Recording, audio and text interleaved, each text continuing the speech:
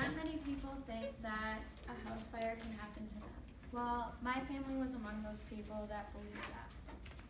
Except for on February 15th, 2017, my house started on fire with just my 5 family members home. It was my little brother who was 5 years old, my little sister who was 13, and my cousin who was 10 years old. My mom, my dad, and I were all at work when it all happened. So I am going to go over how to prepare for a house fire, possible ways to recover, and my personal experience. All right, how to prepare.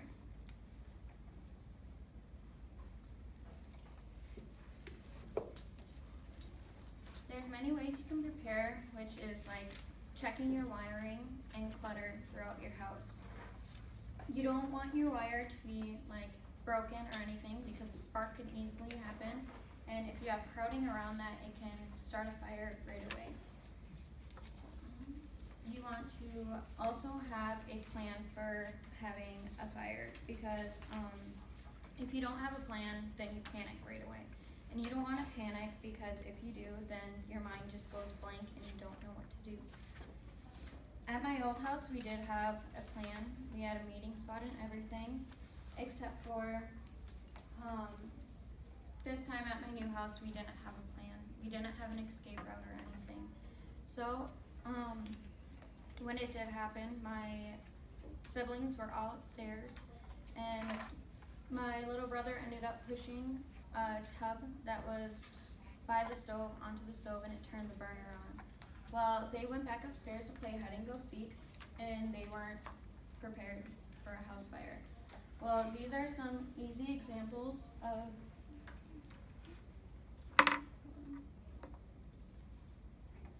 having an escape route.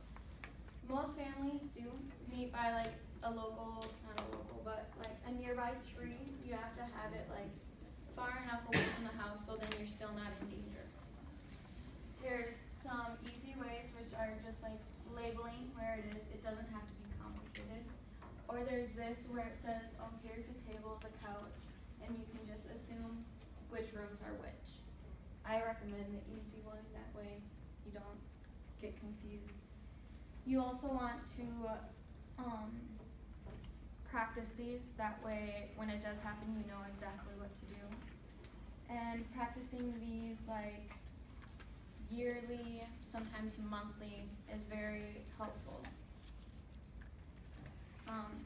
Ways to recover was, we had a lot of support from our family and community, and we don't really talk to many people in our town, and it was very surprising how many people came together when this happened. Our school, which my 2 siblings go to, and all my other siblings, which I have 2 older brothers, we all went to that school, and we don't really have a good experience there because there's a lot of bullying that happens.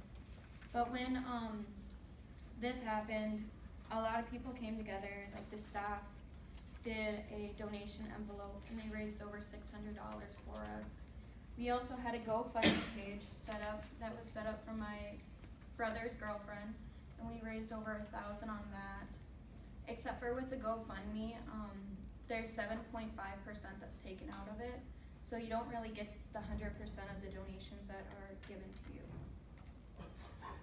Family was a big support of all. We had many of our family members come up and take us shopping and help us get new things for our new house that we ended up getting, and we were lucky with that because it was 4 days after our house fire that we found a place to live in.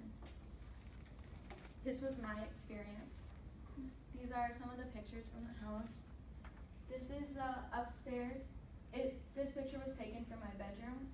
There's a hole right there that goes downstairs. That's the bedroom. This was the countertop that was on the counter space. That was the island. Here's the bathroom. Here's a hole that goes downstairs to the living room. And then here's another picture. There's my bedroom, and it's this all city. So here was the downstairs, and then another picture of my bedroom. Here is show how the difference is between the normal, the TV stand, and then what it looked like after the fire. And then the stairwell that goes downstairs, the color was originally cream colored, but in there it's completely gray. It looks like we just painted right away. This was the kitchen, not the kitchen. That's the living room. It kind of makes our couch look like a minty ice cream color. But it was dark brown. I don't know if you can see very well because of the lights. But then there's the hole that goes downstairs, and there's the countertop. Yeah. And so I went over how to prepare with the escape routes and plans, and when you should plan them, and then how to recover and my personal experience.